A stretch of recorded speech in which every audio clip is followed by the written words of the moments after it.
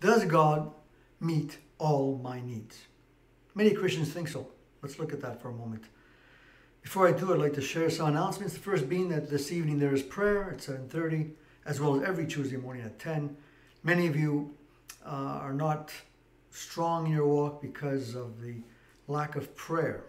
And so I encourage you just to join and start learning how to pray corporately. And that will help you in your private prayer life. So please, 7:30 this evening, Tuesday morning at 10 a.m. And then, of course, home groups continue as usual. All the other meetings are all on Zoom.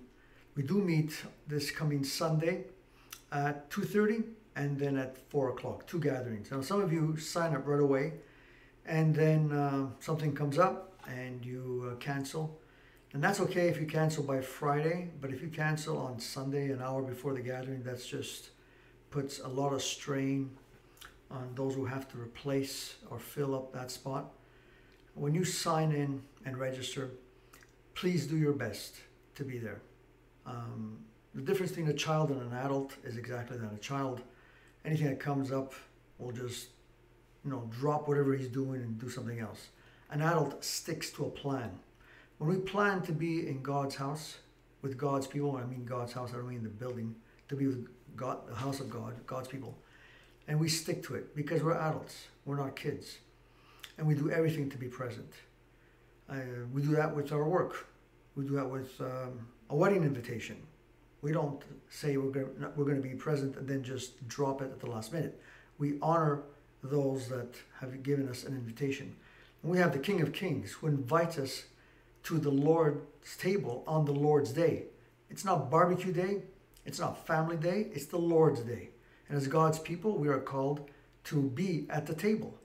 And so I encourage you to keep your commitment. Once you register and you give your name, do your best, do whatever it takes to be present for the gathering of the saints.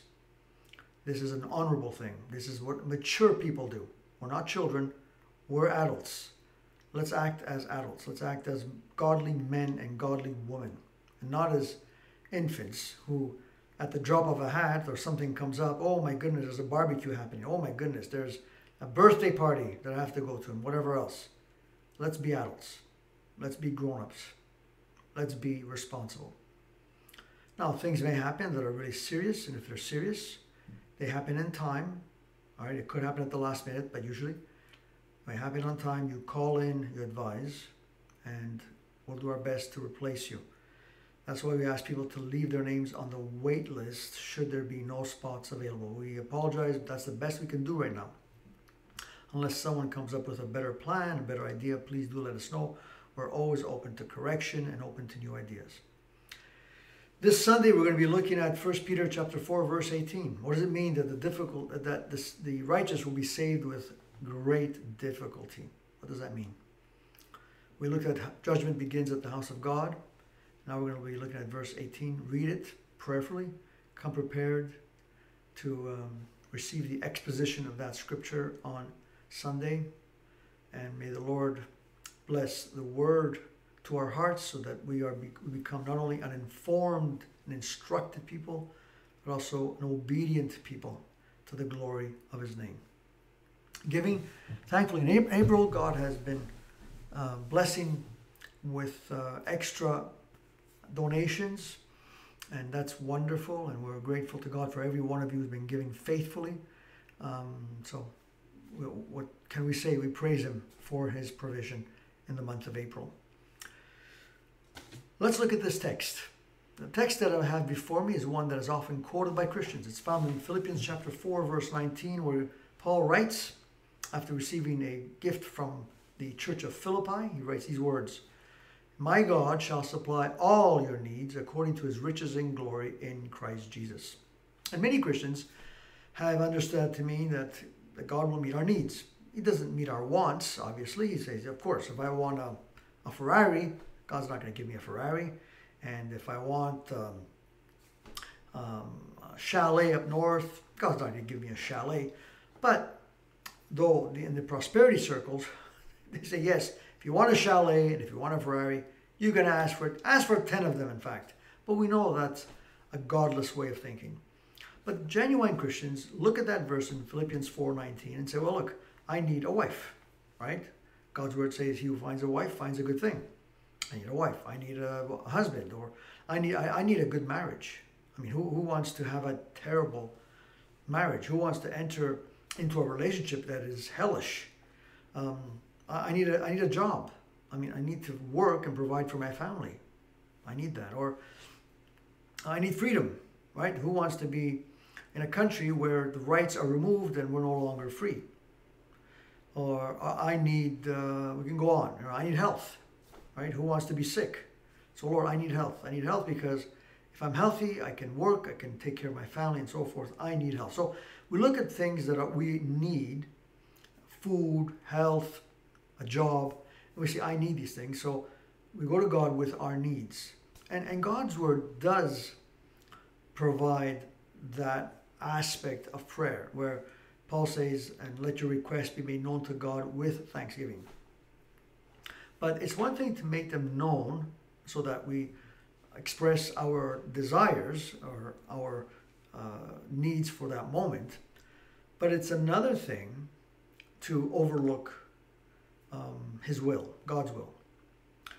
Well, look at the Israelites. I'll take that for an example. The Israelites are in Egypt, right? Now, if you were to go to the Israelites while they were slaves in Egypt, and you would say, what do you need? Well, they would say, we need freedom. But I mean, who doesn't want freedom? Who doesn't need freedom? Right? So I would like to have freedom. I'd like to be in Goshen because we used to live there without any task force beating me and forcing me to make bricks for Pharaoh. I want to have the opportunity to graze my sheep peacefully and take care of my family. And that's what they would ask for. They would say things that they felt were justifiable needs. But that wasn't God's will.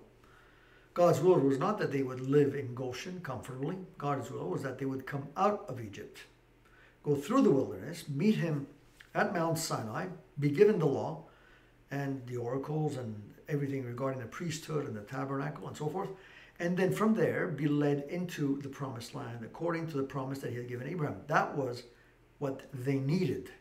You see, that's the problem. The problem is we're not in a position to assess our needs correctly.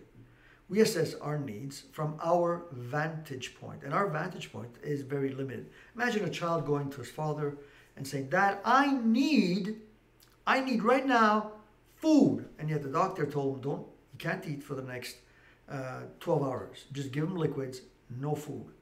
But he insists, I need food. I'm hungry. I need food. You're starving me. Now that child is right in saying that he needs food. He is right in saying that he is starving. But the father is more right in denying him food. When Paul wrote those words, my God shall supply all your needs according to his riches and glory in Christ Jesus.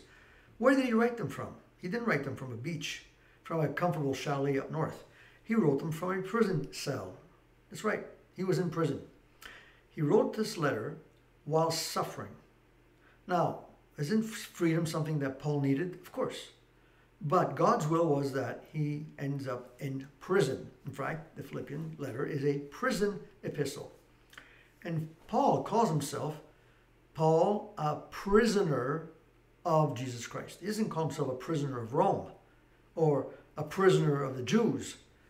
He doesn't lay the responsibility of his imprisonment at the foot of the Romans or the Jewish society, those who hated him.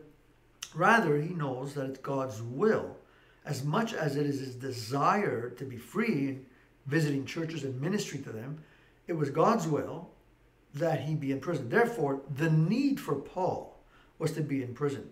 So when Paul writes those words, my God, he means the God that knows my needs and knows them better than I do, has decided that I need to be in prison. Now, had Paul not been in prison, the Philippians would not have received this remarkable letter, and you and I would have been deprived of the letter that he wrote. And that has been a blessing for the past 2,000 years, the letter to the Philippians, the letter of joy. You see, God knows what Paul needed, because it's not what his immediate needs that matter, but it's what God determines as his ultimate need. God knows your needs. God knows your immediate needs, and God knows your ultimate needs. And therefore, you need to simply trust Him. For example, did you pray for the need that we have right now regarding the bee population? Most likely you did. And did you know that the bee population has been declining for years? Now, Albert Einstein once remarked that humanity will not survive 5 years without a bee population. 5 years. The bee population in the States is responsible for 1/3 of its harvest. 1/3. That's over $15 billion of crops. If the bee population continues to decline at the rate that it is right now, we will have groceries that will go in price through the roof. We won't be able to buy a tomato because the bee population is in tremendous, tremendous danger. How many of us have prayed for the bee population? You see, God supplies all our needs. He takes care. You didn't pray for spring to come around. You didn't pray for oxygen to be available. You didn't pray for your lungs to keep breathing and your heart to keep pumping. God met all those needs without you praying specifically for them. That's what Jesus said. Your Father knows what your needs are. Do not eagerly seek what you think are your needs. Do not be like the Gentiles, like those who don't know the Father. We know the Father. If the birds simply trust our Heavenly Father, and He's not their Father, He's simply their Creator. If the birds can trust their Creator, who is our Father, certainly we can trust Him to meet our needs. And if what He is supplying is not according to our liking, can we just simply say, Lord, I trust you. I don't like this pain in my life. I don't like this situation that is going on right now, but I want to say thank you. That's what Paul taught us in his letter to the Philippians. Let your request be made known to God, and then simply trust Him. Above all, thank Him. Thank Him for His answers. Thank Him for the way He supplies. Not according to your expectation, but according to His perfect will. He takes care of us, not because we're praying specifically in a certain way. Lord, I'm praying right now for a house, and I want this house. I claim this house. That's rubbish. Just thank Him for the way He's been providing and for the way He will be providing in the future. When I was very young in the faith, I would be praying prayers that right now I look back and I said, my goodness, how did I pray that? I remember praying, Lord, just make sure that we have enough to eat, because we were having difficulty meeting the bills, and we were unable to just put money aside. We were just going through a very hard time. But God did beyond that, much more than that. He brought us through hardship so that we would learn to have faith in Him, to depend on Him, and to grow in our understanding of His goodness. You see, believer or friend, those of you who don't come to LCF but you're following this video, regardless, place your trust in the one who knows everything. He cannot make mistakes. I'll make a mistake if I say, Lord, I need this. Present your request with thanksgiving, and then trust Him for the outcome. Trust Him for the answer. Don't be obstinate with your needs. I need to get married. I need to have a house. And you fight for that, and you become angry and disappointed because God is not moving according to what your expectation was, and because this verse did not work out as you had interpreted it. God doesn't make mistakes. Trust Him.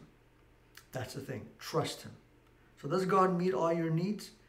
Not according to your expectation. Always according to His perfect will. He doesn't make mistakes. Trust Him. Lord bless you.